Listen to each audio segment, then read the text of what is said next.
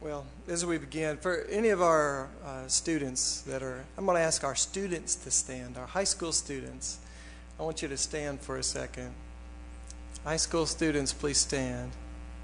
Okay, you got 1, 2, 3. Actually, we actually do have a real live MVP. Eugene Bach is the MVP of the volleyball team. So don't be Choshimase. If you're up at the net and he's going to spike it and smack you right in the face. So you got to be careful. But he's a star of his volleyball team, and him and Josiah are on the same team. But as Sunjin was you stand up too. All our Kodan Hakseng, all our high school students, stand up. They really are under a lot of pressure. And if you would indulge me, I want to pray for them. Let's pray together. Father in heaven, Lord, we do thank you for these that have come. Father, it's not easy to be teenagers. It's not easy to be in a demanding school like TCIS. And Father, as they seek your plan for their lives, we pray that you would lead and guide. That, Father, that you would give them the health and energy they need to do their studies, and that also they would make time for their own spiritual walk with you. And I just pray your special blessing upon them at this time. Help parents to understand and accommodate them and serve them if they can, to just make these challenging days even more smoother for them. Lord, more than anything else, help them to have a heart and desire to want to know and do your will. And I pray that you would make your will clearly known to them.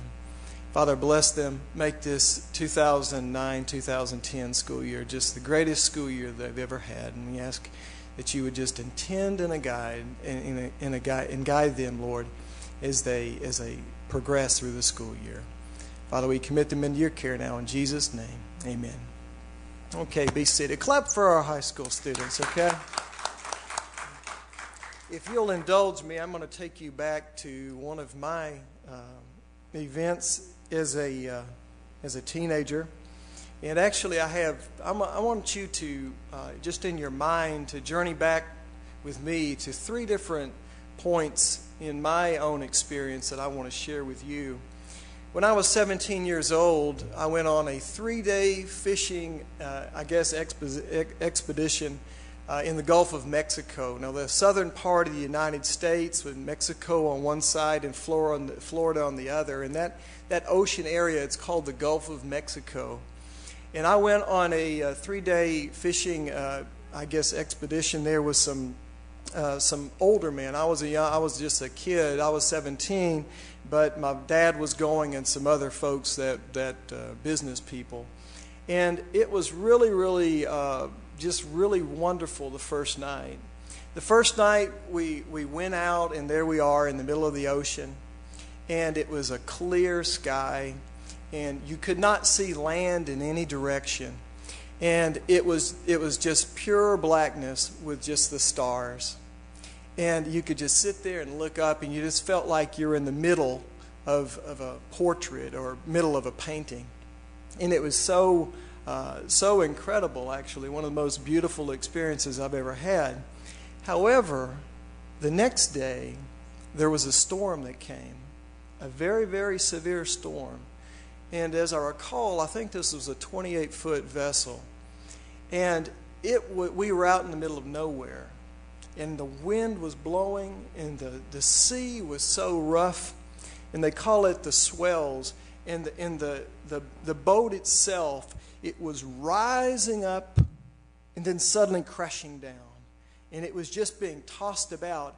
And it was like one of the, if you went to Lotte World or something like this, you would go to Everland and you would ride a ride, and in the ship, it would rock from one side to the other and one to the other. And each time it would get a little bit higher, and it would get so far, and you felt like it was going to almost 90 degrees. And you're thinking, and what if it actually turned over in that situation? It was very dangerous. Some 10 years later, when I was 27, I was in Tanzania, East Africa, teaching at a school. And it was the Panghak, or it was the vacation time. And we went to Serengeti National Park. Now that's where, when you see all the zebras and the wildebeest and the gazelles and the hippos and the monkeys, that's where it was. And another 3 days, I believe, of camping out there. And we were with some students, some elementary school students, and we were, walking around looking at everything. And you came to this one area in the Serengeti, and there was this huge gorge. We would say not a cavern, but like a canyon. But, it's green, and suddenly there's just a huge drop-off in the earth. And somebody had made a rope bridge, there's trees on either side, and they actually had made, kind of like Indiana Jones movie or something. You can see how to cross over. And everyone was afraid to go on that rope bridge but me. And it's not like it was straight. It's like it went up some trees, and it was curved some, and then you go over and all this. And, how old is it? How long has it been there? Are the ropes still strong? What about the wood planks that are, in between that you walk on? And I went out there, and it was kind of a foolish thing to do, because if one of those wooden planks had broken, or if the rope had broken, I would be dead, because it was such a huge, huge fall into that gorge. And again, it was a dangerous situation. A year later, I was working at a church in America, and we had what we would term be a work day, where the men of the church would gather, and we would just we would do things around the church, cleaning and doing things. That particular day, we were painting the church. And the church was right next to the road. And the front door of the church was right very near the road, and it was at the same level of the road. But as the church building went back, the ground gave way. And so it was level in the front, but then the ground went down. And we were actually painting the church that day, and I was on the back side. And to actually reach the top of the church on the back side, you had to have a very, very long ladder. It was actually a 28-foot ladder. And I was there, and I had the ladder, but the ground wasn't even. So on the left side, I just took some rocks or bricks, and I put it there to even it out. And then I went up the ladder, and I had to go all the way up. And I had to go to actually paint where I needed to paint. I had to go up almost to the top, and I was holding on to the roof, the gutter, with one hand, and stretching out and trying to paint with the other. And all the while, nobody holding the ladder, nobody there. The men of the church were too scared to do anything. And so, thinking, if those rocks shifted at all, that ladder very easily could have slipped out, and I would be in a desperate situation. Okay, do you have those 3 scenarios in your mind? Okay, go back to the ocean now. What if the boat had actually capsized? What if it had turned over and I had fallen overboard? What would I want someone to do for me? Philip's mom. What would I want someone to do for me? Okay, somebody else. Lifeline, no. Not life jacket. Come on, Luke. Okay, life preserver. Okay, lifesaver's a candy. Okay, a life preserver. And what would I have to do? I would have to cling on to that, right? I would have to hold that. That's what's going to save my life. I would cling on to that, and I would hope that someone would come and help me. What would happen if I was crossing the rope bridge there, and one of the planks as I was walking gave way, and I began to fall? What would I have to do? Come on, it's not hard questions here, guys. Okay, well, I would hopefully grab onto a rope. I'd be hanging there. I would grab onto the rope or grab onto another plank and hope that someone would come and help me. What about on the ladder? What if the ladder had given away? What would I do? Hopefully I would be able to grab on top of the roof and hopefully just hold on until somebody came to put the ladder back there to get me. The writer in Psalm 42, he brings up another image, another setting that I'd like for us to look at. And on our PowerPoint, we have Psalm 42, verse 1 and the start of verse 2. This is a way he creates another image. He says this: "As the deer pants for the water brooks, so my soul pants for you, O God. My soul thirsts for God, for the living God. As the deer pants for the water brooks." Well, what does it mean to pant? You and I, when we get hot, we sweat, okay? But when a dog or here a deer pants, what's he doing? He's releasing heat, but he's hot, he's tired. He's panting for what? The water brooks. The water brooks. The deer is running. He's running. What's behind the deer? What's he running from? Come on, talk to me. I'm lonely up here. Talk to me. Mr. McAllister, talk to me. What's the deer running from? Okay, he's running from a lion. He's running from his enemies. He's running to avoid disaster. He's running to save his life.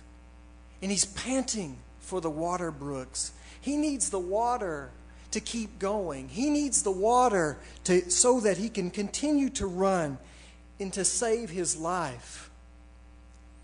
He's growing tired. He's growing weary. And he needs the water to keep going. And the psalmist says, "As the deer pants for the water brooks, so my soul pants for you, O God." My soul, what?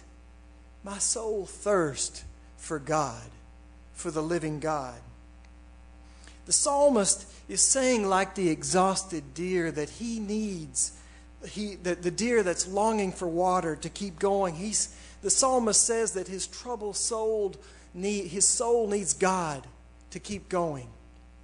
He says, my soul is longing for God. My soul is thirsting for God, for the living God. I must have God to keep going. One of my favorite sayings is very simply, don't pray for an easy life. Pray to be a strong person. We want an easy life. You know, our students here, our IB students, if IB wasn't demanding and difficult, really the degree wouldn't mean very much, would it?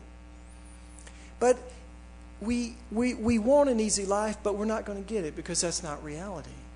So instead of being unrealistic, be realistic.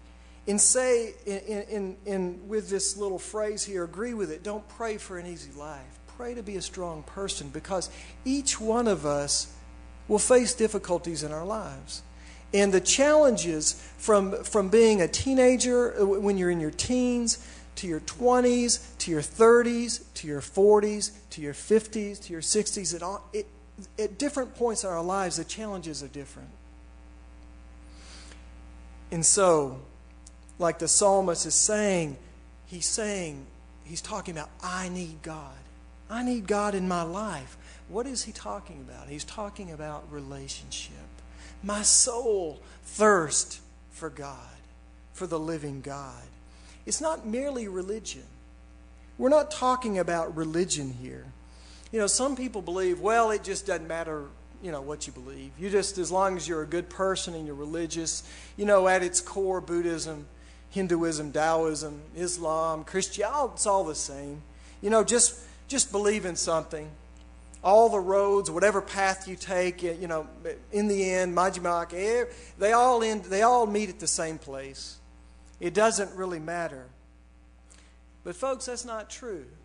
If you went to America in the federal highway system, in the roads that end in even numbers, 0, 2, 4, 6, 8, do you know what that symbolizes? What does it mean? The highways, right, it means east to west, east to west. The highways that end with an odd number, 1, 3, 5, 7, 9, they go north-south. Well, I'm in the southeastern part of the United States, Tennessee. Luke, he gets a good job and he goes back to California. I want to go see Luke. Well, if I get on I-75, guess what? I'm going to end up in Michigan. Luke's still over here. If I want to see Luke, I'm going to get on I-40 and I'm going to go all the way across and I'm going to go to California. You get on the wrong road, men and women, guess what? You end up in the wrong place. So this argument, well, believe whatever, all roads meet, all roads meet somewhere. No, that's not true. Baskin-Robbins, you know what the slogan of Baskin-Robbins is, why it's famous? Is because Baskin-Robbins became famous because they had more choices of ice cream than other places. How many choices do they have? Do you remember? 31 flavors. And so if you go to Baskin-Robbins and say, I want 2 scoops of chocolate almond, hangamalo chocolate almond. Say 2 scoops of chocolate almond, and then the girl gives you your cone, and you're saying, what is this yellow thing? Oh, lemon. It's lemon ice cream.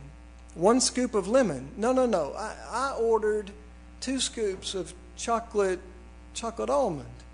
Oh, well, 1 scoop of lemon, quinchanaia. It's okay. It's ice cream, right? No. I want chocolate almond. She gives you lemon. It's all ice cream, right? Doesn't make any difference.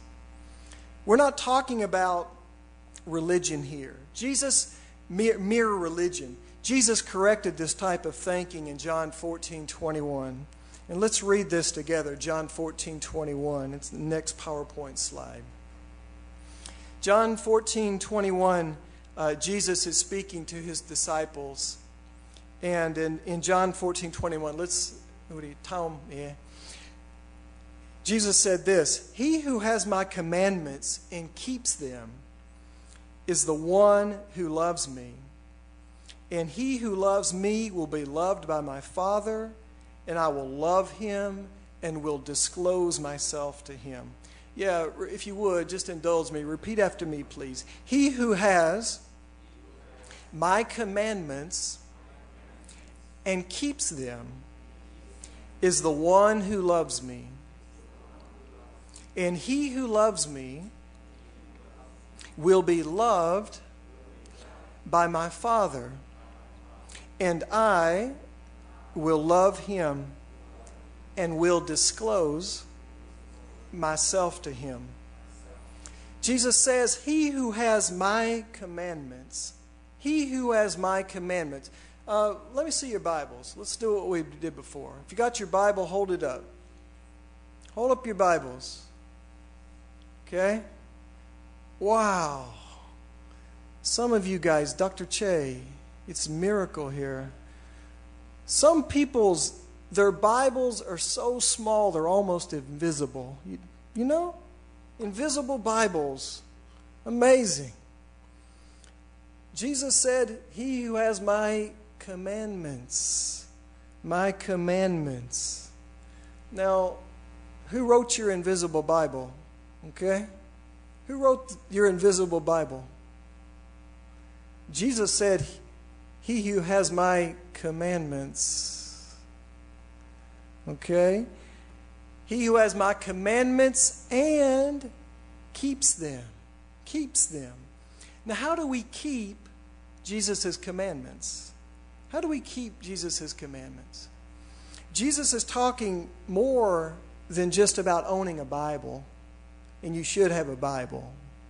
But owning a Bible and going to church and looking like a Christian, check out, I wore a suit today, okay? I look good. Do I look like a preacher? It's more than just looking the part and going to church and having a Bible. He who has my commandments and keeps them, it means obeying his commandments, living, saying, yes, this is the way I need to live my life. I'm going to obey Christ. I'm going to live by the precepts in this book. And look at the benefit there is. He says this, he who has my commandments and keeps them is the one who loves me. is the one that loves me. Church members, do you love Jesus? Do you love Jesus? And he says the result here is love. Do you know how incredible that is? Love. He who has my commandments and keeps them is the one who loves me. And he goes on and he says, and he who loves me will be loved by my Father, and I will love him. Now look at the image there. He who loves me, Jesus is speaking, okay? He who loves me will be loved by my Father, and I will love him. Okay? 1, 2, 3. You see? Not religion, relationship. Relationship. And what type of a relationship? Love. Love. What is love? Is it an abstract concept? Or is there a real world impact to it? What is love? Okay, I have 2 children here today. 2 children. Lift your arm up. Wave. Okay, that's my 2. Those are my 2 children. Now, listen, Rachel and Josiah, you guys are kind of annoying, okay? So, look, when we leave here, I'm gonna drop you off by the road, and I don't want to see you for another week, okay? I'm not going to give you any money, okay? Maybe you can go to Philip's mom's house, okay? But I'm not going to give you any money. I'm not going to pay for any food. I'm not going to buy you any clothes. And I'll see you in a week, okay? And what if that was my habit? What if that's the way that I treated them? What would people's opinion be of Robert? He's a what? He's a good dad? No, he's a bad father. Robert doesn't love his kids. He treats them poorly. He who has my commandments and keeps them is the one who loves me, and he who loves me will be loved by my Father, and I will love him. Loved by God. Real world impact. Loved by God. And he goes on, he says, and I will disclose myself to him. I will disclose myself to him. You scientists that are here, the scientific method, scientific inquiry, you want to discover something, right? You want to learn something. You want to discover something about the physical world. Jesus says here that he will share himself with the one that loves him. He will reveal to that person what? Who loves him and is loved by him and his Father. So many new truths and so many new things that they never knew. I've shared this with you before. In America 130 years ago, anyone could be a doctor. Anyone could be a doctor. There wasn't any really formal standardized medical training. Anyone at all could be a doctor. There was no knowledge of the microscopic world. I can't see it, so it doesn't exist. H1N1? What are you kidding me? Show me H1N1. Okay, pianist, show me H1N1. Motia. You can. Oh, I don't believe it. I can't see it. And then guess what? They start to use microscopes, and they discover a world that for what? Tens of thousands of years human beings never knew. It's there all along. It was there all along, but I didn't know it was there. And it revealed a world that people did not know. Scripture in Jeremiah 33, verses 2 and 3. This is the Lord speaking, and that Jeremiah speaks, and God speaks through Jeremiah, saying this: Thus says the Lord, who made the earth, the Lord who formed it and established it. The Lord is his name. Let's stop there. Emphasis, the Lord. the Lord, the Lord. Jehovah, Creator. In fact, John chapter 1 said of Jesus that all things came into being by Him, and apart from Him, nothing came into being. He is the Creator, the voice of creation. Jesus was involved in creation, had an integral part. Jeremiah, once again, the Lord, thus says the Lord who made the earth, the one who formed it to establish it. The Lord is His name. And what does He say? He gives you an invitation. Call to me. Call to me. And I will what? Answer you. And I will tell you great and mighty things which you do not know. Relationship. You can have a relationship with the Creator of the universe. Next Sunday we're going to go out and we're going to see, mountains and the changing of the leaves. That's God. That's God's work. You can have a relationship with that God that created all this. You can have a personal relationship with that. What kind of relationship? A loving relationship. And what's He say here? Call to me, and I will answer you. We worry about nuclear weapons and all kinds of things like that today, and biological warfare and powerful man-made things. Folks, the most powerful force in all the universe is prayer. Why? Because we are in a loving relationship with a loving Heavenly Father that cares for us, that the burdens of our hearts He wants to know, and we can make our needs and our requests known to the very God of the universe, and He will answer our prayers. And as He says here, I'll show you great and mighty things, things which you did not know.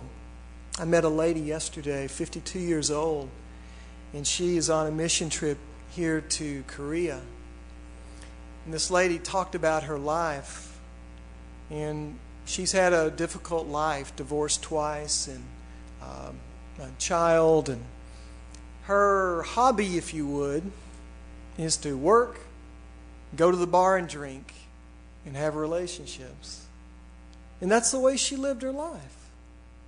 In 52 years of age, and in most of her life, she had been in and out of church. And it was just recently that she began to do what Jesus said about He who has my commands and keeps them.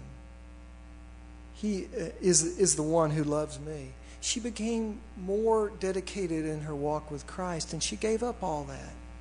And she shared that she doesn't have any more desire to go to the bar, any more desire to drink. And for her to take, for you and I that travel quite a bit, it's not that big a deal to get on a plane and go across. For her, it is a huge thing for her to get on a plane and come to Korea, and to come on a Christian mission trip. And she said, I'm just now discovering the life that God wanted me to have all along. And with regret, she said, why did I wait so long? I'm 52 years old.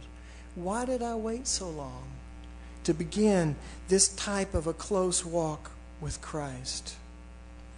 But you see, she did not discover the things that God wanted to show her until she got into right relationship with Him.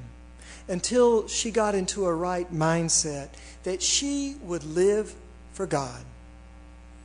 And now she said, like she said yesterday, I just prayed and said, God, you take control of my life. You lead me, you guide me. And she's amazed. Because even in that from the point of that prayer to now, God is just opening up her eyes, and she's having so many new experiences. And again, she said, oh, why didn't I make that decision years ago? Why did I wait so long? Last presidential election in the United States, the winning campaign had a slogan. And the slogan went, yes, we can. Yes, we can. Let's say that with me. Yes, we can. Hamondo. Yes, we can. Yes, we can. And that became the winning slogan for Barack Obama's campaign. Well, God wants to help you in the midst of your struggles. God wants to help you in the midst of the struggles. We heard a testimony already about how God was helping Sanjin. Let me ask you, do you feel like giving up? What I said before is so true. I'm 47 now. From teenagers, your teens, your 20s, 30s, 40s, and I know beyond. My dad's 81 this week. Every stage of life, it brings new challenges, different challenges. It never gets easier. It never gets easier. There's challenges all the way through. But God wants to help you. Do you feel like giving up? Do you feel sometimes that you're like in the middle of that ocean, hanging on to that life preserver and just hoping that somebody's going to come and help you? Did you have the temptation to just let go? And just let go and give up? Or maybe you feel like you're over that gorge in Tanzania, just hanging, and looking down and say, oh my gosh, it's so deep. I don't know how much longer I can hold on. And you feel like what? Letting go? Or maybe the ladder has slipped and you're hanging on to the roof there. And you're thinking, oh my gosh, what's going to happen? Will somebody help me? Is this it? Is this over? Am I going to die right here? Well, the message I have for you today is to hold on. Don't let go. Don't give up. Help is on the way. Help is on the way. And instead of saying, yes, we can, say, yes, He can. Let's say that together. Yes, He can. It's talking about God. God wants to help you. God wants to be what we say, kuonja, and tonghengja. God wants to be with you 24/7. You're never alone. You're never alone.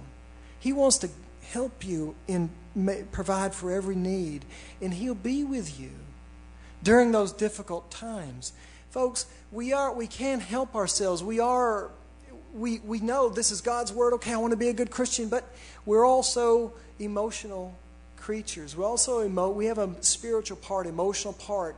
We can't help it when we're in situations. These students that have what? They have what? Sukje, they have homework. Guess what? It has to be done. It doesn't magically happen. Actually, Philip's mom and I, we didn't know each other. We were at Shinhagwan.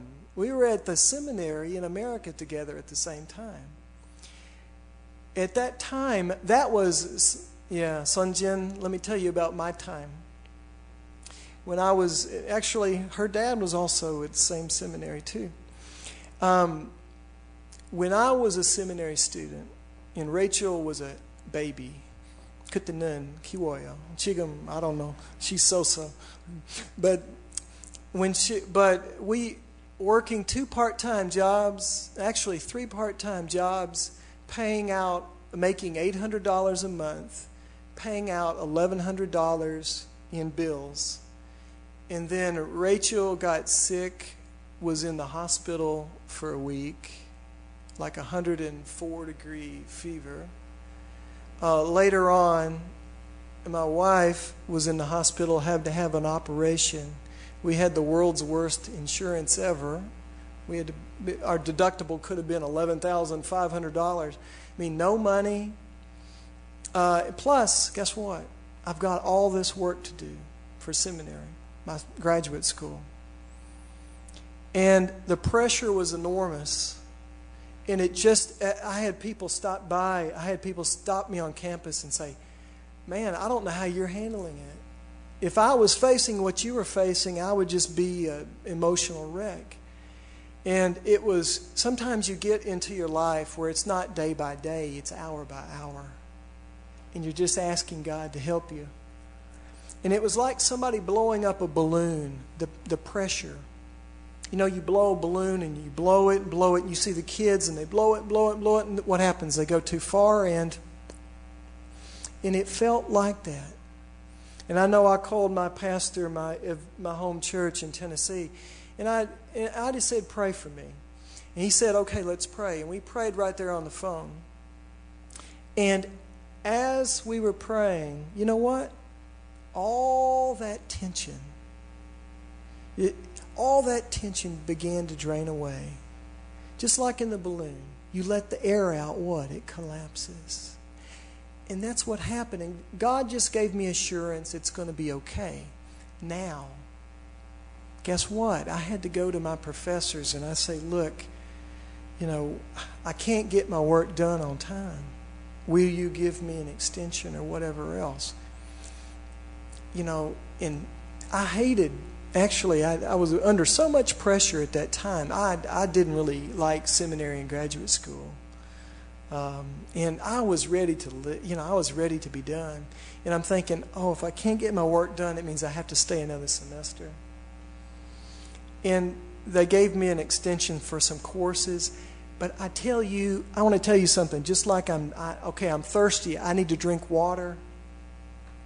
I want to tell you, with every bit of my humanness, I did not want to do that homework. I did not want to do those papers. I did not want to do it. But I knew that God wanted me to do it. And I did it. And we got through that time with the help of God. And that was without a doubt one of the most stressful, probably one of the most stressful times we've had.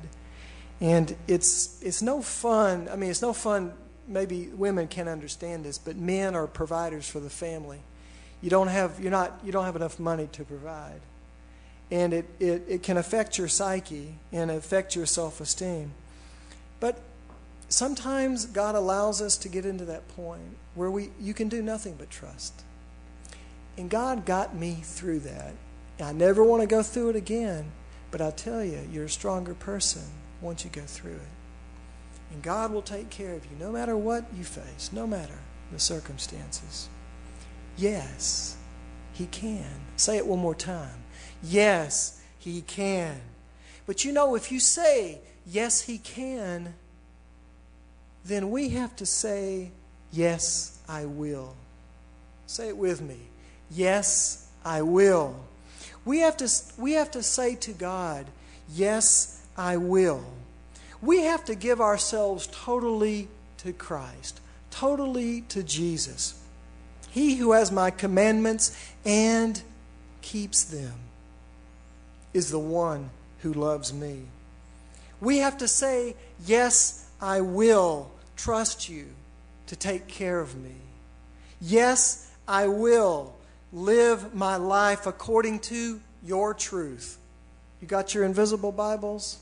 Okay, throw them away and pick up one of these. Okay? Yes, I will make my life's goal to have a close relationship with you. Yes, I will never give up despite any difficulties. Yes, I will hang on. Let's pray together.